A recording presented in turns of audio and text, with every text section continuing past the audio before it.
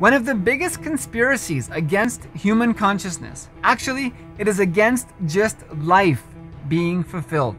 The fulfillment of all life is simply in each one recognizing we are already fulfilled by life, realizing we are already fulfilled.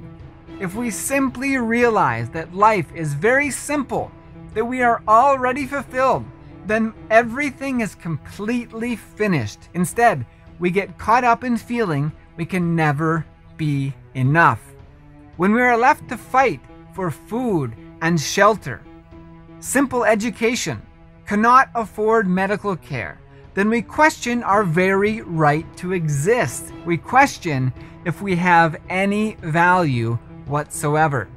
The varnashrama dharma, subsequently rewritten, redefined, and forced upon Hindus in India as a modernized caste system, was completely abusive and a false interpretation of Hindu social structure. If we look simply, we all know Hindu civilization is the only civilization that existed more than 5,000 years ago and is still alive today. Out of any other civilization we searched for, none other was alive 5,000 years ago and is still living today. The cultural society gatherings of Tamil Sangam has a written history going back 11,000 years. 11,000 years for a single lineage of the Hindu civilization is at least several times longer than most any other civilization we would name that has even existed in the past 5,000 years itself. Hindu civilization is not just old, it is at least several times older than any other civilization we can even study and learn about today. What made it so strong?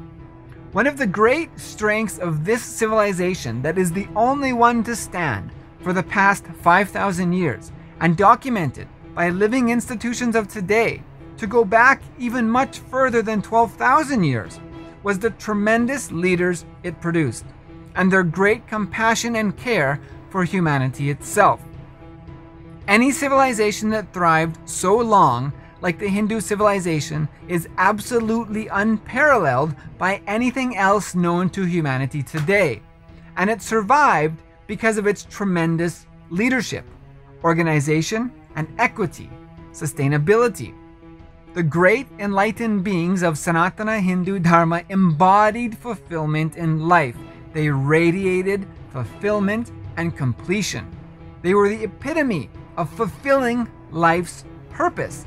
The fulfillment of all life is simply to realize we are already fulfilled. Each and every one of us carries the possibility of fulfillment and purpose in life simply by recognizing we are already complete. But we are born into a world where not a single country constitution, not a single country mission statement is to ensure fulfillment for all human beings. How can it be? 200 recognized nations as countries and hundreds of unofficial nations, groups of people existing on the planet, but not a single group of the 8 billion people works for the humans? Not a single group has the goal to fulfill the lives of the humans? Then what are the nations, countries, working for? If not for the humans, then for who? The ancient civilizations of Sanatana Hindu Dharma were founded in the conscious principles of Vedas Agamas. They produced great enlightened beings who led tremendous societies for many thousands of years because they were pro-humanity, life positive, for consciousness. No country has that today. Planet Earth does not have human success as a consolidated goal anywhere today. The whole humanity needs a revival of conscious-based living, of consciousness-based societies. Life provides everything we need for fulfillment right now, but we have completely lost focus, knowledge, and even simple recognition of this basic fact of our everyday existence.